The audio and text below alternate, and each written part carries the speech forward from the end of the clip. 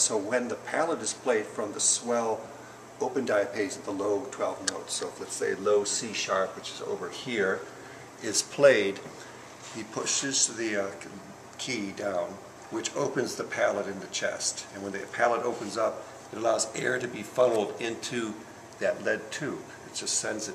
And when it funnels in that lead tube, there's a little relay here which inflates. That little diaphragm, that little sac here, will fill up with air. It just puffs it up. It's little puffers, they call it. And when that puffs up, you can see it fills this up with air, lifts this thing up, which on the end of it you can see a little lead tube here with the little leather felt disc that can close. So basically that's opening up another square pneumatic inside, which exhausts and pulls a valve up, which allows a larger quantity of air, because that would be enough to let the pipe speak.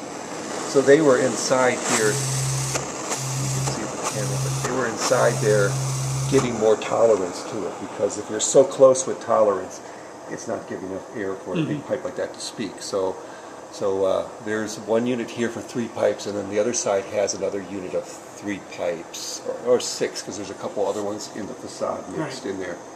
With some of the tuners that haven't been moved are those pipes that are mixed in. So it's good to see where they're all at. Now, so, just out of curiosity, looking at the back side of the pipes, the flaps, if you will, you know, that are at different angles, and some are flat and covered up, are those voicings? Those are the tunings. Oh, that's that tuning. Makes it longer. Short.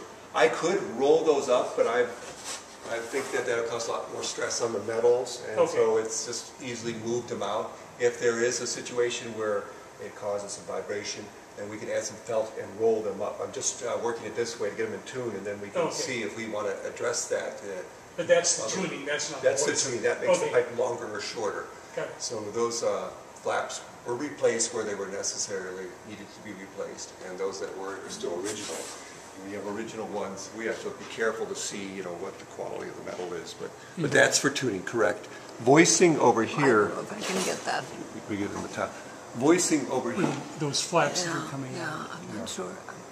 I'm not going to get it from here. I can get it inside it. The voicing, what we were doing is when they had it on painting, they moved the pipes and things. So when tolerances change, tolerances such as the lower lip or the upper lip gets moved in or out because of handling, fractions.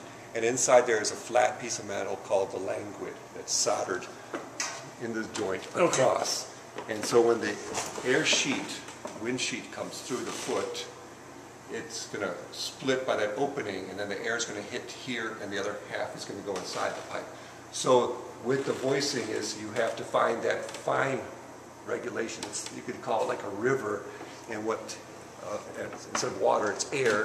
When that river goes through here, there's eddy currents. So sometimes the air wants to shift around.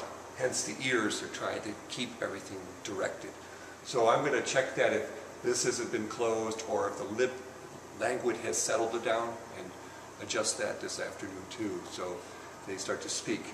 And they had these things all figured out in 1896. Yeah. Or even before that. Yeah.